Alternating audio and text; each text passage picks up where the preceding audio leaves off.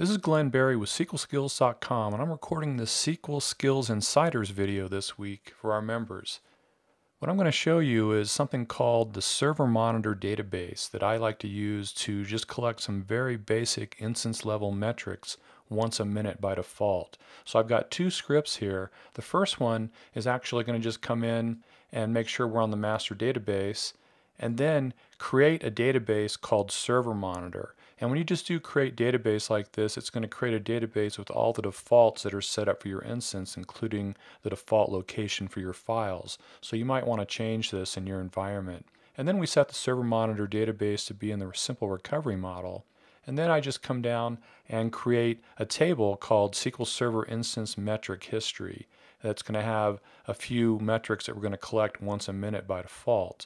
And then I come down here and check to see if you're using Enterprise Edition with SQL Server 2008 or greater, because if so, I'm going to go ahead and use page compression on the clustered index right there. And then next, I check again and I create a non-clustered index and either use page compression or not use page compression based on whether or not it's SQL Server Enterprise Edition and SQL 2008 or newer. So that's pretty simple.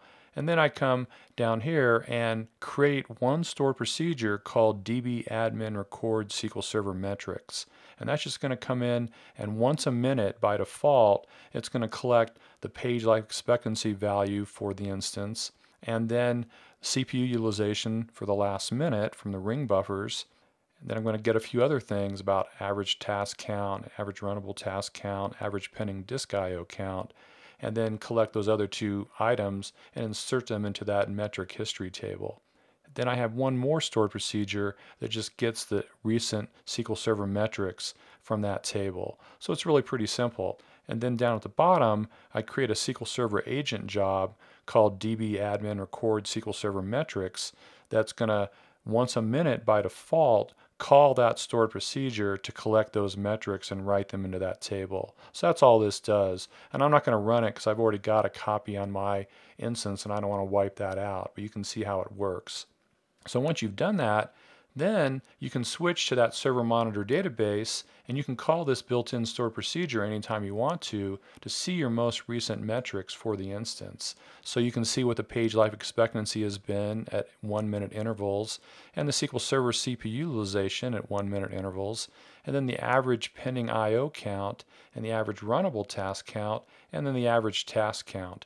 An average task count is a good measurement of how busy your server is, and quite often if this goes high and stays high, you're seeing lots of blocking and deadlock type issues. And then average runnable task count is a good way to measure how many tasks are waiting for time on your CPUs. So if this goes above 0 and stays there, that's a pretty good indication of some sort of CPU pressure. And the same way for average pending IO count. That means tasks are waiting for IO, and you don't want to see this above 0 for a sustained period. And then this shows you how high your SQL Server CPU utilization is on the instance. And again, these are just 1 minute snapshots, but it'll help you watch trends and history. And then page life expectancy is how many seconds something stays in memory before it has to get flushed out to disk. And you want a higher value versus a lower value. And you should be familiar with what your average PLE is over time. So you can run that query, and then you can also run this get averages for all metrics query, and you can see what the average has been since you've been recording. And of course you could put a where clause on here and just narrow it down to a certain slice of time. You could also get the max for all of these metrics quite easily. And you could filter this by time. So you can see at one point I had a 22 max task count and I had a 93 pending IO count. So that's pretty interesting to know that.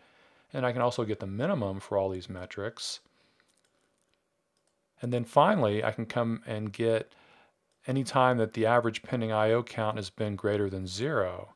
So I could look and see the different times where my pending IO count has been above 0 and see if there's something might have been going on at that time, like an agent job or I'm rebuilding an index or something of that nature.